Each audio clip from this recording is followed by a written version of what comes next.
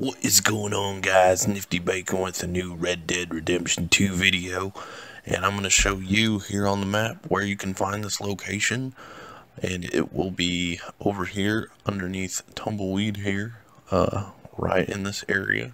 So that's where you need to head, and it'll be in this spot right here, Solomon's Folly. And you'll go right over here to this chimney, and you will search it, and you will get a gold nugget and jewelry, as you see in my satchel here. You can make some money off of that, so it's a cool little location to check out and everything once you are exploring and you're in free mode. And also there's this